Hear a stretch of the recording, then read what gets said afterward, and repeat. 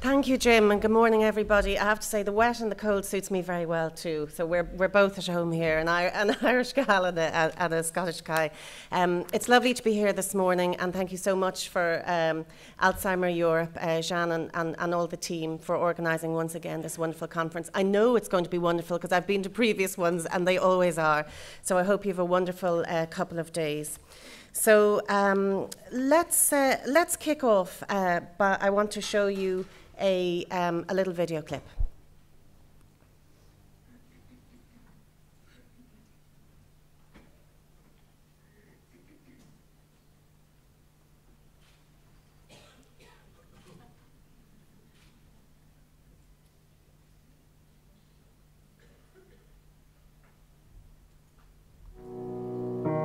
My name is Brian, and I have dementia. My name is Evelyn, and I have dementia. My name is Ronan, and I have dementia. My name is Helen, and I have dementia. I want to live at home for as long as I possibly can and live my life the way I choose. I demand my basic rights. I demand my basic human rights. To respect and dignity. To respect and dignity. We want to see a rights-based approach for people living with dementia, their families, and their carers. This is a basic human right. These are our lives. Will you stand beside us? Will you stand beside us? What a powerful question, a powerful statement at the end of that video, and I hope you'll agree a fitting way to kick off today's proceedings by shining a light on human rights, and from the very start of our proceedings to make sure that human rights are centre stage in all of the things that come next. Because there's a movement, just laughing at this screen, I don't know what this screen's supposed to be. Perhaps I can move to the next one. There we are. So there's a move from personhood to citizenship, of course, and many of you will be familiar with Tom Kitwood's acclaimed book from the late 90s, Dementia Reconsidered. He talks about dementia and personhood, how it implies recognition, respect, trust. But we've moved on from talking about recognition and trust now. It's about dignity, autonomy, and the right to be heard. Stand beside us. Putting the person first has a new agenda. It's rights-based, and it means that someone with dementia, like any other human being, should be afforded the same rights. When you say it like that, someone with dementia, like any human being, should be afforded the same rights, it sounds so clear and so obvious. So many countries now have developed action plans and strategies to support investment in infrastructure, administrative systems and services for people with dementia. And given this context, it's growing in the growing movement around human rights and dementia. What this presentation will provide an overview of what a human rights-based approach to dementia strategies looks like in policy and practice. So I'm going to apply a number of fundamental human rights principles to Ireland's first national dementia strategy. And I hope that it will highlight how strategic national policy and practice can enhance the lives of those living with dementia and play a leading role in realising those human rights that we've just spoken about. This picture here on the slide is of a charter that was produced by the Irish Dementia Working Group with the Alzheimer Society of Ireland just this year. I should say that the Irish Dementia Working Group is our equivalent of the European Dementia Working Group, comprising people with dementia. We've 2 members here in the audience somewhere today. And they developed this charter and based on internationally agreed human rights. And it's intended to promote all of those things that are associated with human rights: respect, protection, fulfillment of all the rights there. So let's talk just for another minute about human rights before we go on to look at how it can be applied to our strategy. Here's a picture of some members of our Dementia Working Group at the launch of that strategy. And you might spot, those eagle-eyed of you might spot on the right-hand side of that picture, Mary Robinson, our former president and also former UN commissioner, and she was good enough to launch this charter for us. And it was an extraordinary day. It was happy, it was celebratory, and everybody was rightly proud. It was extraordinary. But it was also extraordinary because when you think that here we have a group of people who are launching a charter saying, I want the same rights as you. Having to do that in itself is extraordinary. So there were a lot of extraordinaries that day. And the rights are not new, they're not extravagant. Basic rights is what we're talking about. They include the right to information, the right to timely diagnosis, the right to services and supports, and a range of other basic rights that people living without dementia take for granted. This was April 2016, so last year, 2015, during a focus group on human rights and dementia as part of developing this charter, members of the working group identified a range of human rights related issues that present for them as people living with dementia. And they included information in an accessible and timely way. Participation was another thing that came up. Participation in society at all levels. Participation in decisions that impact on daily lives. Participation in campaigning on issues of importance.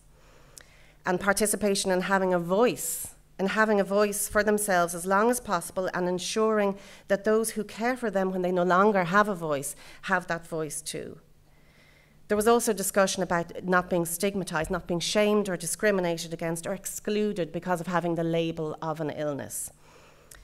There was discussion in these focus groups on loss of personhood and also on loss of independence, specifically including mobility, financially, the ability to work. Also, essential medication for people with dementia, not being considered as eligible under long-term illness scheme, a scheme that's specific in the Irish context. There was discussion about stress, the availability of services, and concern for carers. So all of these topics came up when this group were discussing what should be in the Charter for Human Rights that they wanted to present to the world. And basically, what they had identified were the core elements of the panel approach, P-A-N-E-L, the panel approach to human rights. And the panel approach is participation, accountability, non-discrimination, empowerment, and legality. You can read it there on the slide. This is an approach, a human rights-based approach to policy and practice endorsed by the United Nations. And all of the things that came into discussion fitted neatly into this panel approach.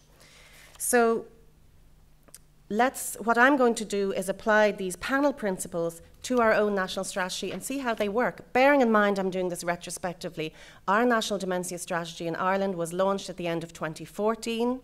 This work was done 2015, 2016, and the national dementia strategy wasn't developed with these principles in mind. So wouldn't it be interesting to apply them now and see how they work and see where the gaps are and how we might improve? So just before we get to that step, I want to show you another video clip. Before we produced our national dementia strategy in Ireland, members of the working group made a video, and I hope you can play this clip for us now.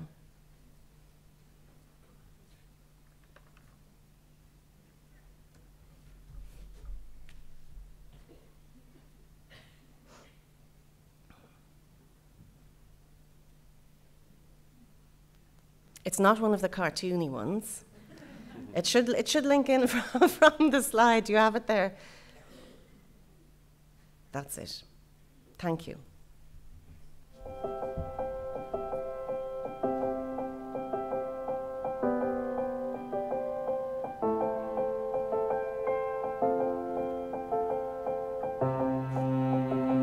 Well, my wish for the future is that we have A, early diagnosis, and 2, that we have proper education and making the whole of society aware of our illness. When all is said and done, we need as much awareness as possible. Well, everybody I know knows that I have Alzheimer's. It's something I don't hide. And all my friends, all my neighbours, all know that I have Alzheimer's. I don't think it's anything to be afraid of. I would love to see money put into raising awareness of Alzheimer's. I suppose ultimately, in an ideal country, and I would love to see a minister for older people. I think we have a minister for children, who are one vulnerable sector of society. Why wouldn't we have a minister for older people? We're living longer, and we need somebody to dedicate their time to looking after the needs and the interests of older people. I was diagnosed in Galway, which is 60-something miles away from where I live. And then I had to go home, and then there was nobody for me to link in with, because I really didn't know where to go. And the consultant had done his job, but for me, I had to get on the internet and find out what actually Alzheimer's was all about. The ideal situation would have been if I had a dementia worker that would have been there to support me. Somebody that would have been able to just give me some short information. And also, I think that because we don't live in a big urban area, we don't have any supports in place that are in particular for people like myself who are early onset Alzheimer's and are under the age of 65. Rose Cottage, I refer to it as my club. It's a place where people with Alzheimer's meet 3 or 4 days a week. All the people have Alzheimer's, so we're all in the one boat.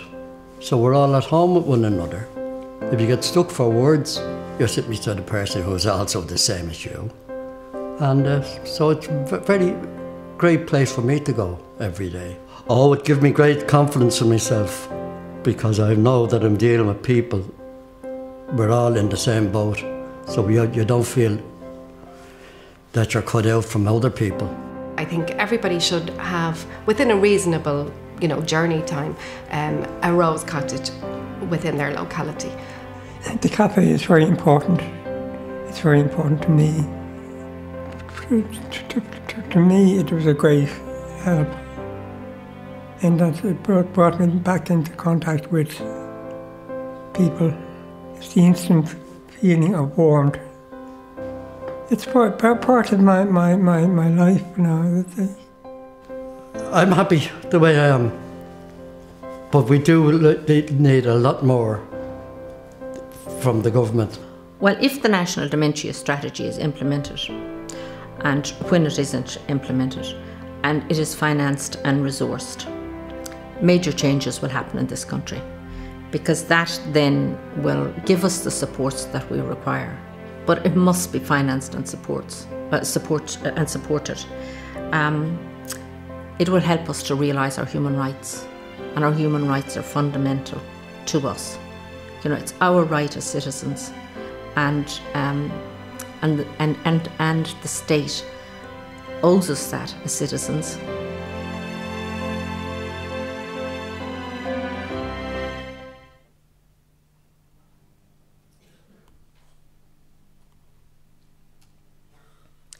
So in that clip there, before our strategy was launched, you heard people talk about the need for awareness, supports and services, and at the end there, you heard Helen, who's now the chair of the European Dementia Working Group, speak about human rights and how that everyone's human rights should be recognised as citizens of the country. Powerful stuff. This was before our strategy was launched, and as I said earlier, it wasn't developed with the panel approach or human rights approach in mind. So now what I'm going to do is look through the main points of panel from P, A, N, E and L through the strategy to see how it does add up. And I just want to mention another thing. There was a man some of you may have recognised in that clip, Dermot Slevin, another former member of the European Dementia Working Group. So here's a picture from of Helen and a minister and somebody from a philanthropic organisation at the launch of the strategy. There's a picture of the strategy itself. So let's go through now the strategy taking a panel approach. Number one, participation. That people with dementia have the right to be provided with accessible information, necessary supports to enable them to exercise their right to participate in decisions and policies which affect them. So looking at our strategy, well, there's a priority action in it about access to advocacy services and that our health service executive ensures that and that support services are routinely given. So that's good. Under the participation headline, also, people with dementia have the right to live as independently as possible with access to the various recreation, leisure and cultural life in their community. Now, in our strategy, there's very little in the priority actions that gives rise to new social and community approaches to dementia. It doesn't prioritise, for example, the development of dementia-friendly community model. It does acknowledge the independence of individuals, and it does talk about the assisted decision-making legislation that's been recently enacted in Ireland about supporting and protecting people with dementia to participate. So there's something there, but not as much as we would hope for under this heading. Also under participation, people with dementia have the right to full participation in care needs assessment, planning, deciding and arranging their care, support and treatment. This is interesting because in participation in the development of this strategy, for example, the voice of the person with dementia was there in development, but it was there represented by us. The voice was represented by the Alzheimer Society of Ireland. Now the strategy has an implementation monitoring group, and on that monitoring group sits a member of our dementia working group, Helen Rochford-Brennan, in fact. So a person with dementia's voice is directly there. So there's a move from representation to participation. And that is that move to the human rights model, isn't it? So in the process, it was representation. Now the voice is the person's own direct voice, participation. So that's a positive development as well. The second heading under panel is accountability. Accountability meaning that public and private bodies, voluntary organisations and individuals who are responsible for the care and treatment of people with dementia should be held accountable for the respect, protection and fulfilment of their human rights, and that adequate steps are in place to ensure that.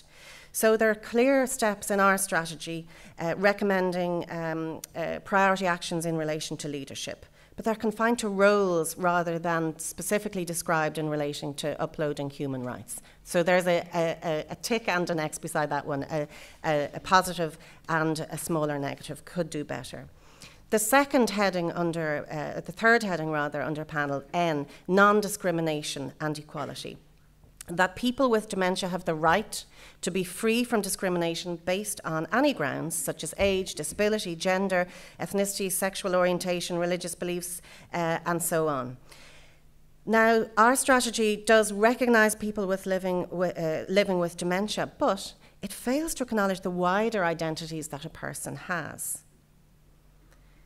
So to give you an example, there's a lack of priority for people with dementia who have younger onset, and there's an absence of a commitment to remove age discrimination barriers in our health system. Younger people with dementia, for example, might still be employees, so as well as being identified as somebody with an illness, there's other identifications there. So in our strategy, that wider identification and non-discrimination of somebody based on all the different aspects of their lives isn't fully explored. The fourth heading under the Taking the Panel approach, E, empowerment. That people with dementia have the right to access appropriate levels of care, providing protection, rehabilitation and support. Now, our own strategy has a priority area dedicated to integrated services, supports and care. There may be inequity on the ground, but the priority area is there. Second part under empowerment, that people with dementia have the right to help to attain and maintain maximum independence. Physical, mental, social, vocational ability, and full inclusion and participation. Now, in our strategy, it states that a social and clinical response is required. That it does state that dementia cuts across many areas of provision. It emphasises the need for a whole community response to dementia, all good stuff. But interestingly, the actions prioritised under this area in our strategy are really clinical in focus. The focus on wider social inclusion doesn't seem to fall under the remit here. And that would change slightly if we were developing this from a human rights lens and taking empowerment into play there as well. Also, that people with dementia have the right to access opportunities for lifelong learning, and that people with dementia have the right to health and social care services. Well, training and education is one of the 6 priority areas in our dementia strategy. And lastly, the fifth heading under the panel approach is legality, that people have the right to the same civil and legal rights as everybody else. And where someone lacks capacity, that anyone acting for them has to have regard for the specific legislation. That recognition that is recognised, the significance of the capacity legislation is recognised in our Irish dementia strategy, and ensures that people living with dementia are involved in decision making. So that's a positive element. So that is a really quick whistle-stop tour through the 5 headlines, PANEL, under the panel approach, just to show you what an interesting exercise it is to take an existing strategy and apply the principles. You can go into much more detail yourselves, of course, looking at your own strategy, either existing or planned. And on this last slide, why have I put up these pictures? Alzheimer Europe, I've included that to represent an umbrella, I suppose, for all of the organisations in all the countries in Europe, because we know that many other European strategies have been underpinned by human rights-based approach. Jim's country, Scotland, for example, has incorporated human rights-based approach and the panel principles into your national dementia strategies. In England, there's a 2015 policy statement on dementia referring to the human rights of people with dementia. I've included just a picture there of the Convention on Rights of Persons with Disabilities, because we know that from listening to people with dementia that there is more to be done about integrating the Convention into national dementia strategies as well. So how would the panel approach work with your strategy? How would the panel approach work with your planned strategy?